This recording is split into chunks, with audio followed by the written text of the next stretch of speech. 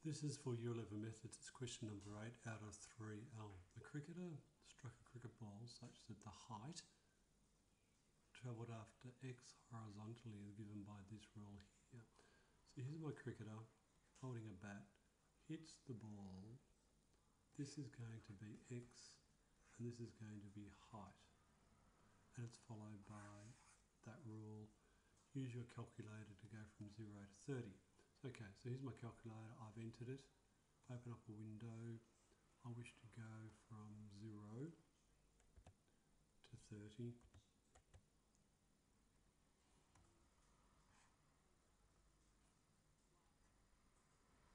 Okay, analysis, G-sol, maximum is 15 and 5.5.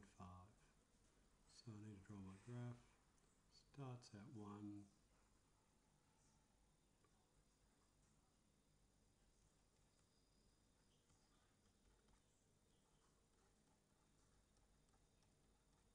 This is X, this is D, and that point there, analysis, G-sol, I do a Y calc when X equals 30. Not found. Analysis, G-sol, when X equals 30.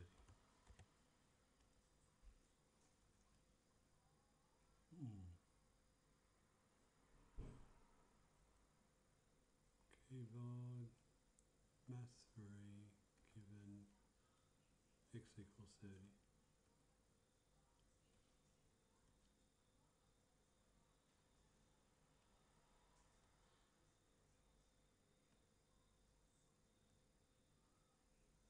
It's going to be 1 as well. And that's at 1. Now there's my graph.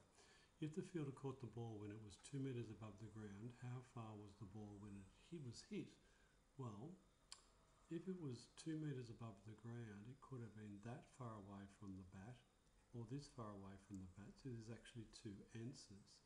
So if I bring up my graph again and I put in 2 and I drag and drop 2, I can see that there are 2 times. So if I go analysis, G-sol, intersection, one of them is at 1.77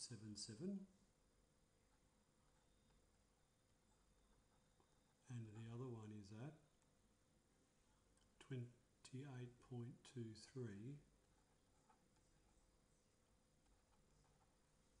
rounded to 2 decimal places. At what height was the ball when it was struck? Well, when it was struck, it's going to be at height 1 metre because it's going to be struck at x equals 0, and if I make that 0 and that 0,